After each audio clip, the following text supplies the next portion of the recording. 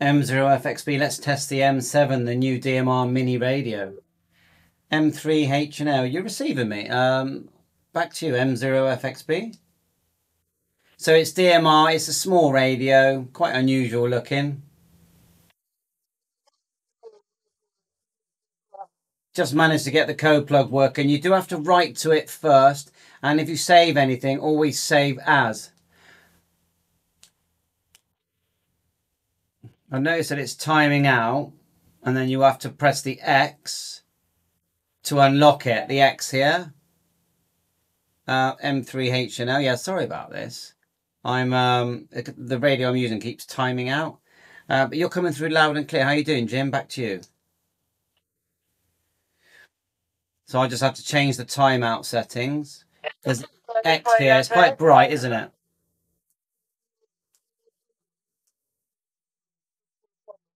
So we're in analog mode at the moment.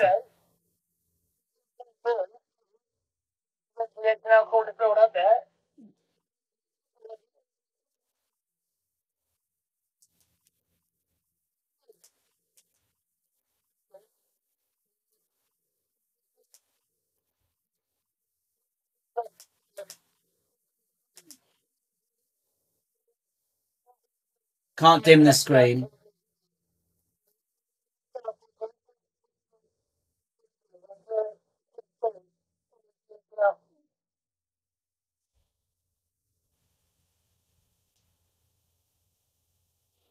Yeah, all good. Let me just double check you can hear me because the screen's timing out, so I can't see what the screen's doing, but I've got a red TX LED on top. Can you just double check that you can hear me, and I'll come back to you.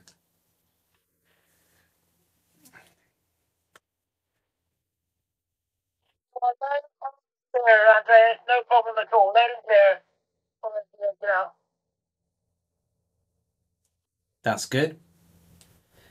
Oh, excellent. Yeah, so what did you connect to by accident, and what radio were you using, and which radio are you using now? The one I'm on now, you probably wouldn't have heard of it. It's a Quansheng M7, tiny little thing, but it does DMR. And I'm not coming in via DMR now, I'm on analog now, just on my node in this room. So yeah, that's interesting that you accidentally did that, but we've all done that, haven't we? You accidentally connected to something different and realised where we were. Back to you, Jim.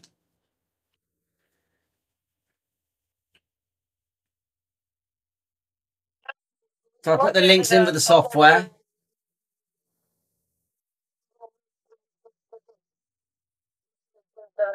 And they're good sets.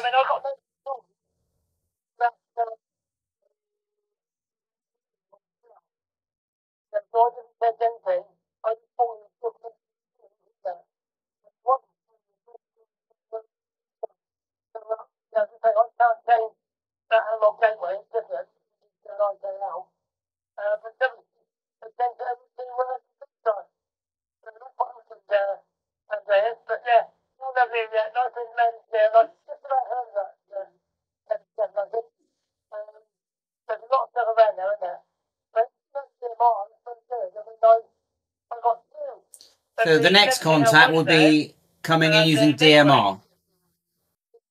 But have a chat with Jim on HubNet. He's a great guy. We've got an American station now, actually, on analog. KO7QT. I'm very bad with call signs. Back to you for my M0FXB. So using a node in this room that connects to the internet, we can use analog radio and talk to the USA. He's coming in via digital. Hawaii. Spot on.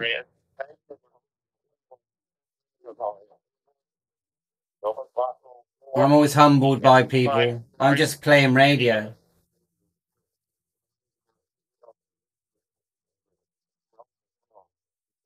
Drones. We have a few drones here. James.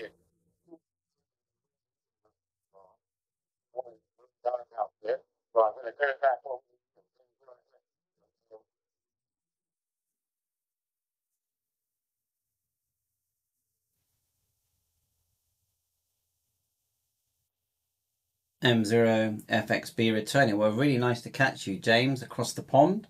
It's nearly 1 p.m. here, and yeah, we're always tinkering with gadgets here, aren't we? And including drones. I try and fly my drone at least every day. If I can't get out, I'll just do it in the garden because I just like doing it, and my kids love it as well.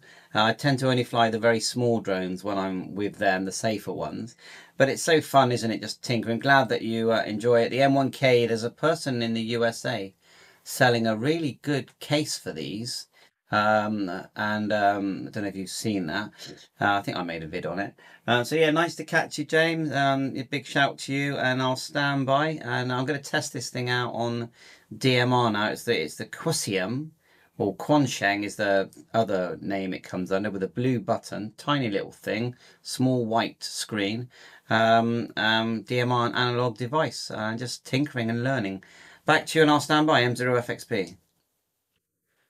Working really well though. Not feeling warm.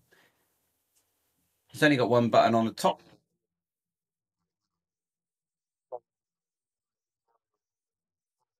Nice set. Open spot. Always work well. We need to test DMR.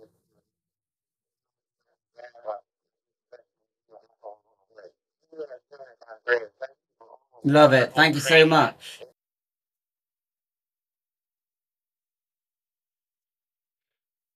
Yeah, thanks a lot. And yeah, I'm due for a Mazzy dog walk soon. She loves the Mazzy dog walks, doesn't she?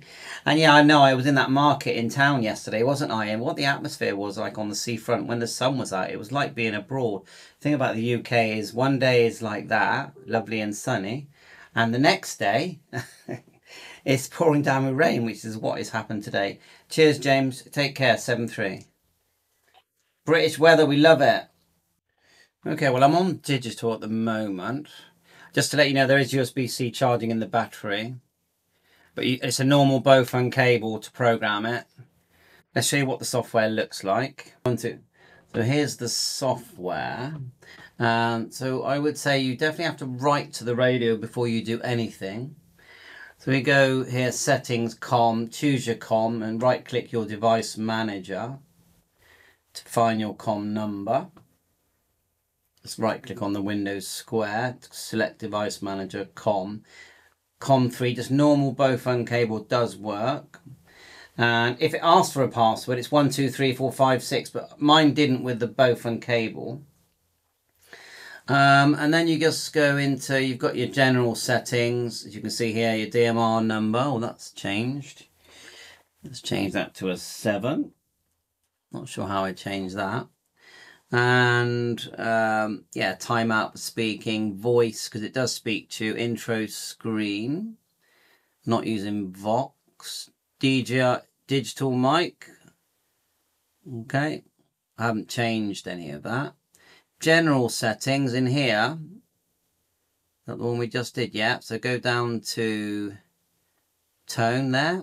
Buttons. We just added what some of the buttons do here, like turning on the radio. It's got a broadcast radio. Digital contacts. We did have to add some contacts. That's basically your talk groups. So you just click add and make sure if it's a talk group room that you want, you choose group call. I notice that some bits of information are missing, so there is a few bugs here, but the most important thing are the numbers here on the right hand side.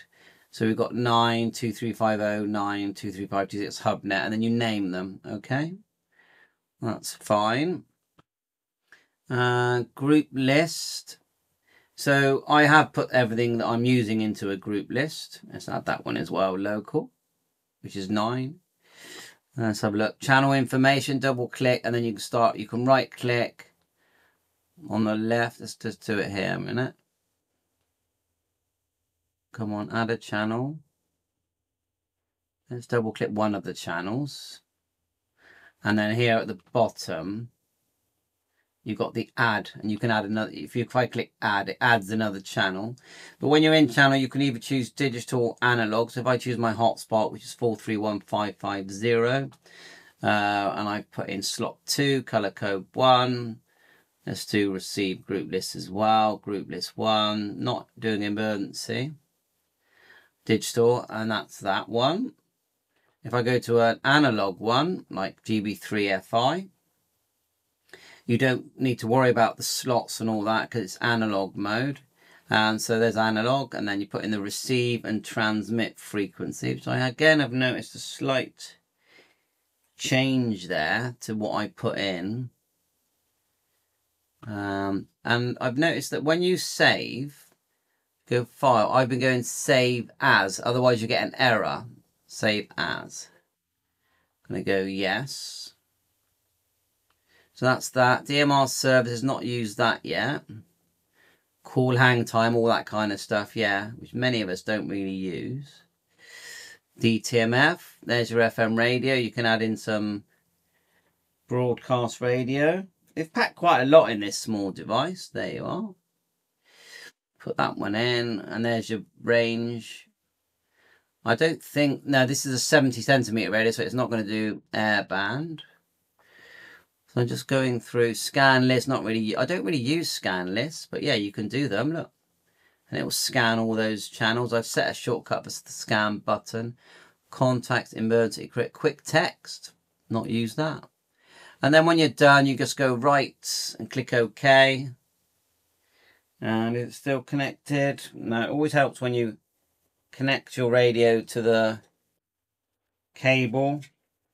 You can, if you just put in Bofeng UV5R cable, you'll get the cable you need. I have noticed at the screen does time out, as you saw there. If you get that, just hold down the X out. It's written that really quickly, hasn't it? Power on, digital 1. So with those settings, the one I'm looking for. And that is proper DMR. You know, and it's complex here, and we're a little bit restricted as far as HF and sorry, the screen's white, but there's not a lot on there. For HF that runs from it literally just says worldwide, the name of the talk group, and there's a phone. So it's very basic. LED looks nice. We like LEDs. There's your twin connector. The USB-C on the side is blanked out. So it's working. I just think it's a very basic DMR radio. I'll save my code plug somewhere, so it might get you started. And let's go file, save as. Yeah, something happened there. I lost the end of check out the Facebook page that I've got on it. I'll put the different, you know, software link. Everything I've got will be on my Facebook page. Thanks for watching. Please hit the like, subscribe. It's a cute little device. Bye for now.